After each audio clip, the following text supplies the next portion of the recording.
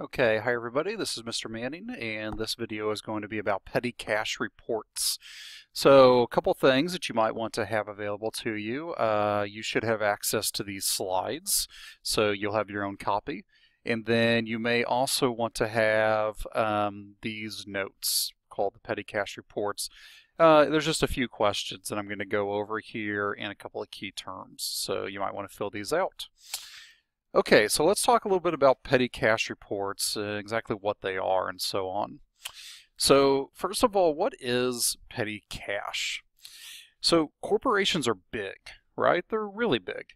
And a lot of times there are things that they need to purchase that are kind of small. They don't cost a lot of money. And it's not very efficient to have to do an entire transaction for this item. So basically, the businesses or the corporations, they keep some cash on hand. And when I say cash, I mean real cash, like paper money. They actually keep some cash on hand. Usually the accountant or the manager are the people that have access to this. And it's probably locked up somewhere. And then whenever somebody that, an employee at the business needs to purchase something that is small, they actually will request to use petty cash. So the accountant or the manager would get the petty cash out for the exact amount that the employee needs, and then they use that money to buy something.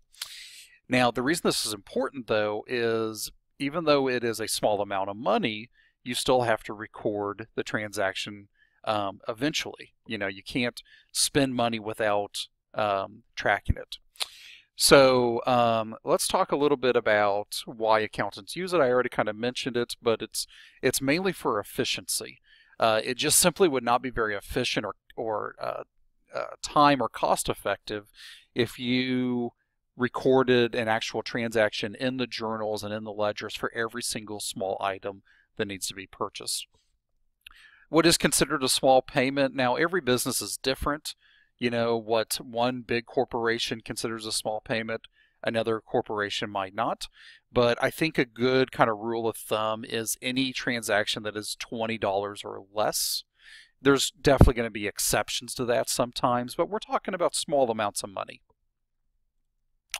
What are some things that petty cash might be used for? So I think probably food is one of the most popular things. And generally this would be like if you were taking a client or a customer out to dinner, or you're having food brought in for some sort of meeting. Maybe you're throwing some kind of party for the employees, and you need to purchase food. So petty cash would be a good reason to use that. Small office supplies that you need to get immediately, so like pens, paper clips, staples. Most big corporations would order these things in bulk, but if you run out and you need it and there's not time to like make a big order, then you could use petty cash and just run out to the nearest office supply store. Postage, parking, maybe you're going on some sort of client meeting and you have to park in a garage and you have to pay for that parking, and so on. So those are just some examples. So how is petty cash actually used? So once you get the approval, and I'm talking from the employee's point of view, I guess kind of the accountant's point of view too, but once you get the approval to use petty cash for something, you fill out what's called a petty cash slip. And you're going to do that in the next activity. I'll have a video about that as well. But you fill out this thing called a petty cash slip, and the petty cash slip basically says who you are, what date it is, why you are using petty cash, and the amount of money that you actually need. Okay? You then put that petty cash slip into the petty cash box, or the thing that's holding all the money. Sometimes it could be like a safe or one of those lock boxes or whatever. But you put that slip into the box, and then in place of the slip, you take out the money that you need. The transaction is not immediately recorded.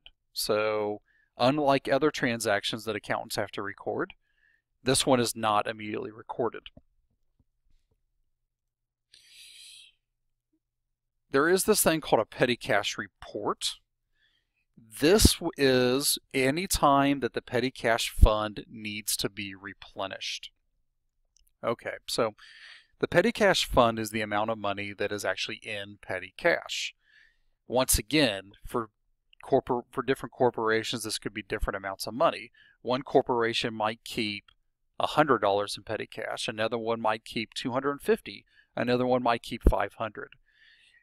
However, there's going to be a certain amount that when it gets below that amount, you're going to have to officially replenish petty cash. And when you do, you fill out one of these things called a petty cash report. Now, how do you do this? You take all of the slips that are inside of petty cash. Remember back on this slide, we talked about that you have to fill out a slip anytime you want to use petty cash. So the accountant takes all those slips that are in the petty cash box, and they record them in the petty cash report. So they might say, okay, June 7th, we purchased food for $18.43.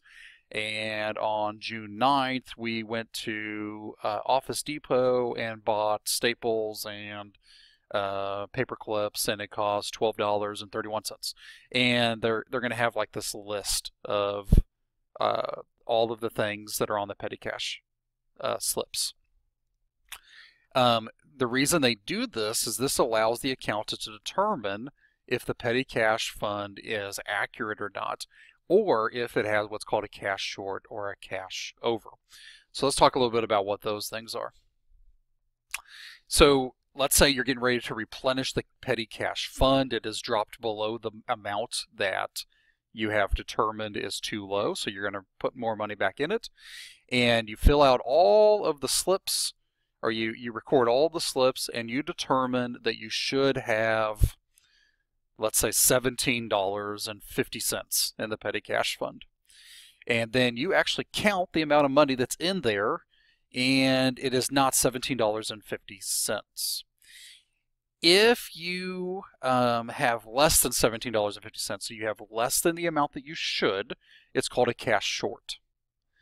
If you have more than you should, it's called a cash over. So sometimes you get lucky and it's exactly perfect and you have exactly that $17.50 or whatever it is you're looking for. But a lot of times people simply make mistakes. You know, they might fill out the petty cash slip incorrectly. They might take a little bit too much money. They might not take enough. They might have some change and they throw it back into petty cash. There's a lot of reasons why the amounts would be off.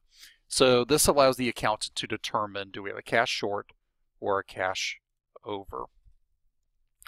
Once you have filled out the petty cash reports and you have replenished the money back in there, you record that transaction into the cash payments journal. You've done some transactions already in cash payments. If you think about it, it kind of makes sense because you are going to be paying cash back to the petty cash fund, so you have to act like that cash is going to other people. So it's a cash payment. Okay. In the next video, we will talk about how to actually fill out the form and what the transaction for the cash payments journal looks like.